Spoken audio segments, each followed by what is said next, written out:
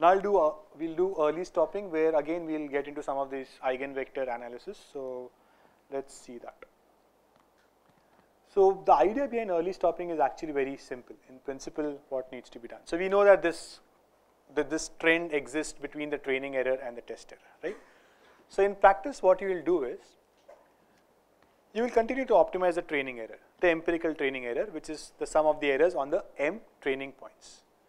You will also continuously keep track of the validation error. That means the same quantity you will compute over the n validation or test points.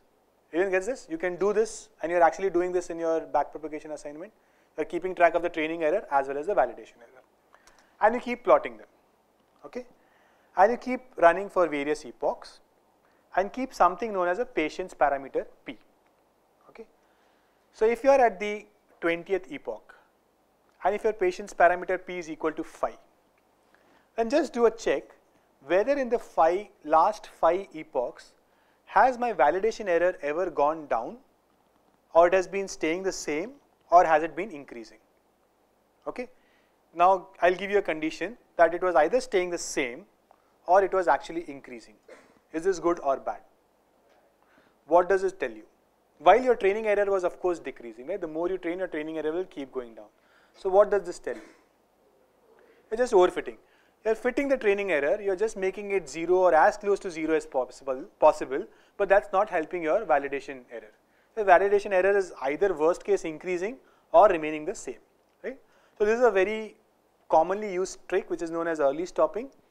You keep this patience parameter, and you make sure that if you have crossed this patience, right, and the patience here is that I was waiting for the validation error to go down, but it's not going down for some p epochs. So no point in continuing training anymore, I'll just stop it. Does that make sense? Okay. So, and this can also be used in conjunction with other regularizers, right? So in the quiz also we had this question, okay, sorry for bringing up the quiz, but we also had this question where you have the sparsity regularization, and I was asking whether I can add the L2 regularization along with it, right? So these regularizations can be added or used in conjunction. It's not that you can only use one of them. So early stopping is a way of regularizing, but you could also use it in conjunction with L2 regularization or any other regularization technique that you would want to, right? So, but how does this act as a regularizer? From the picture, it's probably clear, and it's the same as the explanation I was trying to give to his question, right? That you are preventing yourself from entering in these regions and trying to enter into more favorable, stop at more favorable regions, right? But can you think of slightly more in terms of what happens in gradient descent and what would happen if you stop it early and so on? Can you try to connect it to the update rule of gradient descent? What happens as you keep training it for more and more epochs? No. Gradient descent has nothing to do with validation error or backtracking. Gradient descent only works on the training data. Let's think in those terms. Gradients start diminishing to 0. So what happens? How does gradient descent progress? Where do you start? I start at a random point. At every epoch, which is a collection of iterations, right, or you go over many training points, what happens to this? I start moving, okay, I keep moving. Now if I fix the number of epochs or don't allow it to change anymore after a number of epochs, what am I doing? I am restricting the boundary around the weight, right? I am not allowing it to grow beyond a certain boundary. Do you get that? Okay, let's see that. So we'll first see an intuitive explanation and then go to a more mathematical analysis of that, right?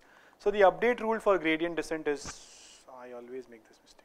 This has to be minus. Oh, the TAs have disappeared. Okay. Oh, he's there. Sorry. Okay.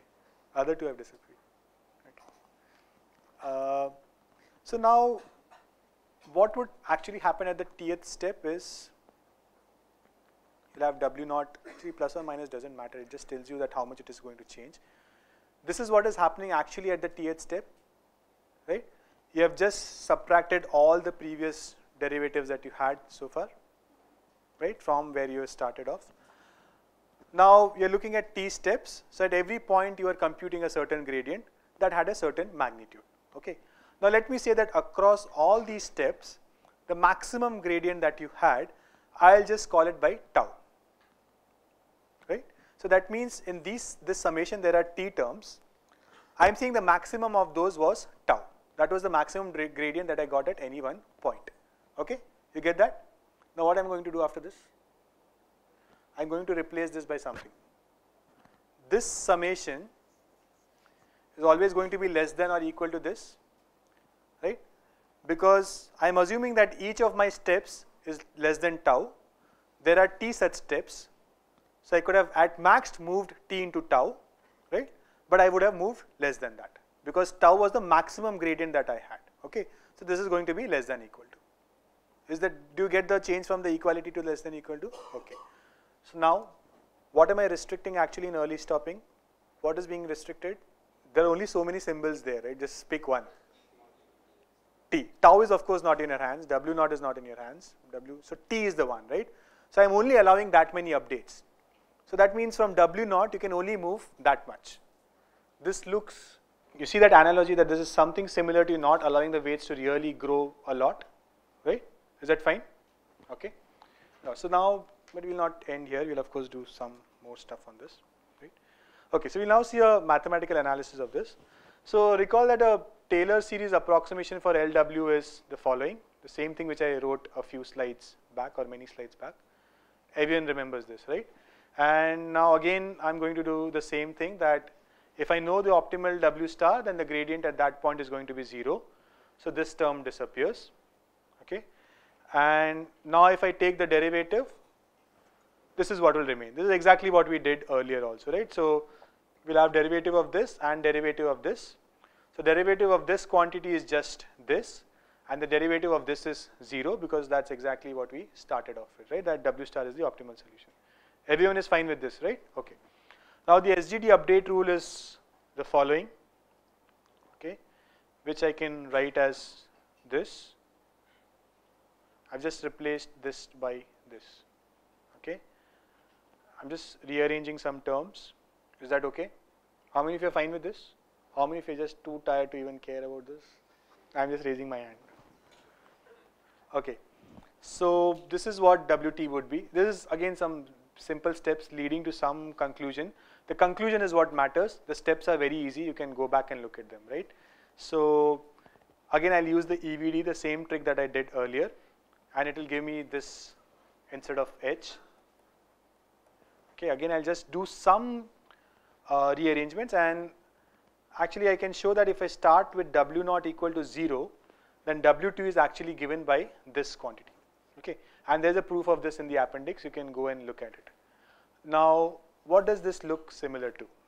Rotation, diagonal, rotation. Exactly similar to the analysis that we did for L2 regularization, right? And in fact, if you can show that if you compare this expression with the one we had for L2 regularization, right? This is the expression that we had for L2 regularization, right? Rotation, some scaling, and then again rotation, right?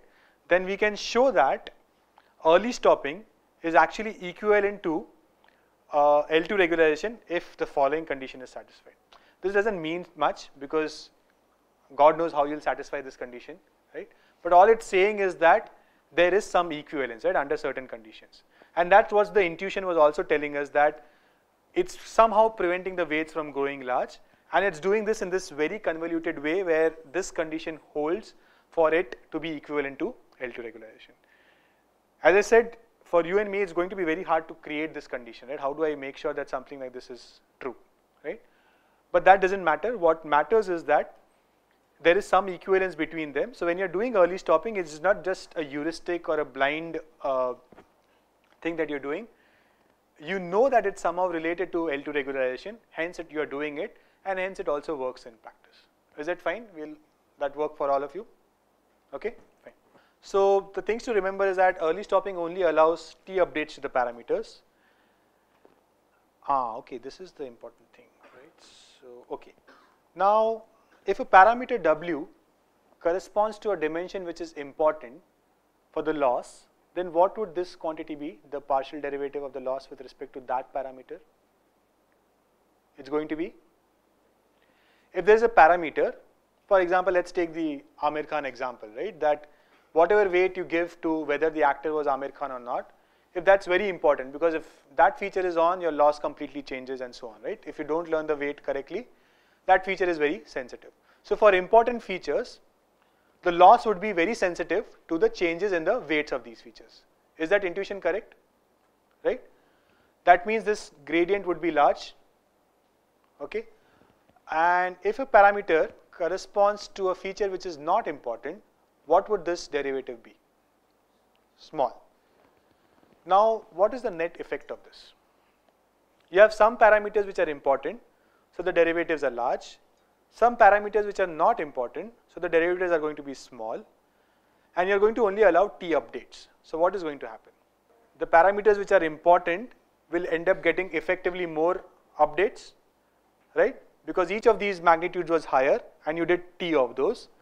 The parameters which are not important will end up getting effectively lesser movement, right? Because each of these gradients was small and you did only t of those, right? So you again see this, that it's a weird way of ensuring that your important parameters get more updates than your non-important parameters, right? So it's very important to see these connections between these different regularization methods. All of you are fine with this? Okay, fine.